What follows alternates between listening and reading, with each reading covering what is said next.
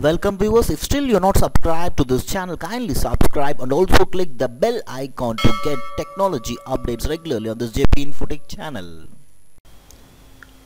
Hi, in this video we are going to see about a Java project which is entitled as Online Parking Booking System or Online Parking System. So we have developed this project using Java and the IDE used is NETBEANS 8.2 and for the database we have used MYSQL. So let us see the execution of the project now, and this is the home screen of the project. Online parking booking system. So here we have two entities, user and the admin. So first I'll go to the admin part.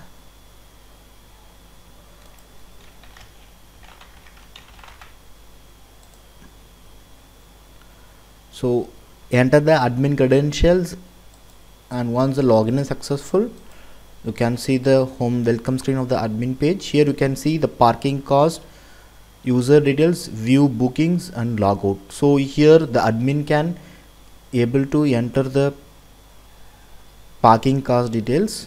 So if you wanted to update it, you can change it. Right now the parking cost is per hour is 20 rupees. If you wanted to change the cost, you can change it by clicking update. So here now you can see the parking cost per hour is 10 rupees. So if you wanted to update it, you can click update and click you can make the modification of the parking charges per hour. And in the user details you can see who are all the users available. Currently there is only one user. Let me show by registering a new user and update here. And view bookings, here you can see who are all the persons who have booked and what is the cost, their details and everything. So let me go to the user part right now. So in the user part, as I am a new user, I'm clicking the register page and I'm entering the details of it.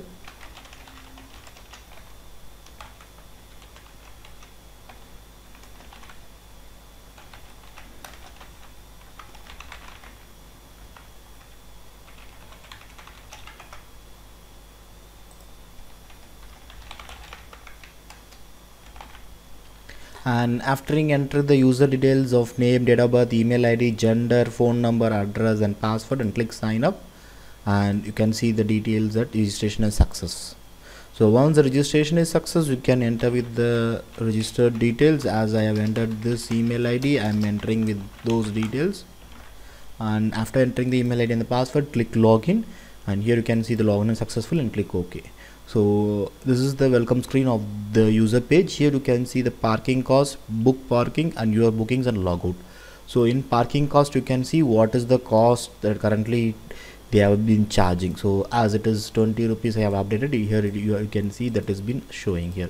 And book parking, so here you can book the parking. So you can select the date. For example, I'm going to select today is 24, so let me select 25/3/2021, and you cannot select the past previous dates. Here you can see the previous dates has been disabled. So today's date is 24/3 and only you can select the previous date. So sorry, the following dates only. The previous dates will be disabled. Okay, so you cannot able to select the previous dates. And here you can see the parking time. So which time you needed you can select. So let me select 10 and enter the parking hours, or how many hours you wanted. So let me select 2 hours. So you can see 25/3/2021, the parking time is 10 and parking hours is 2, and I'm selecting the slot. So select slot. So here you can see the details. So total is 2 hours, so the cost is 40 rupees. It is automatically updated here. So according to the cost that we have provided in the duration, it will be the charges will be showing here in the parking cost in rupees. And here you can see the cash methodology only. There is no UPI or card payment, so the default mode is cash is selected. And here you can select the slot. For example, I have selected slot 2. Okay, and click book.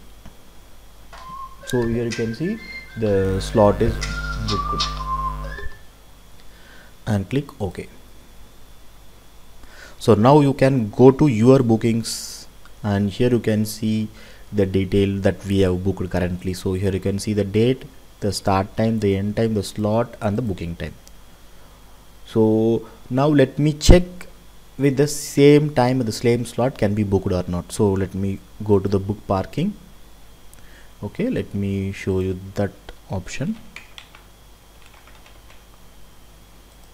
So here I am selecting 10 and 2 hours and select slot. Here I am selecting, so you can see now A2 is unable to select, so slot 2 cannot be selected. So here you can see the disable button. So other buttons you can able to select. Okay, here you can see. So see, when I bring the cursor to the place, it has been disabled. So here you can see the once if the user is selected the slot, and the same slot cannot be booked till the slot is completed. Okay, so even if I change the time, for example, if I am changing the time to 11, okay, and 1 hour, so still the time is not completed because the time is in the end time is 12. So here you can see it is not been selected, so it cannot be selected. So only the time after the time it can be selected. For example, if I am selecting 1 o'clock and selecting the slot, now you can see it is being selected.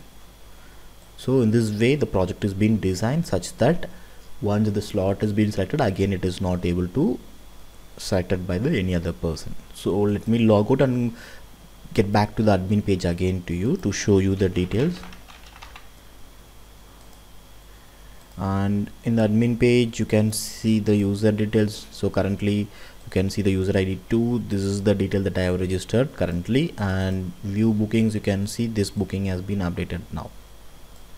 Okay, and this is all about the project online parking booking system using Java, and thank you for watching.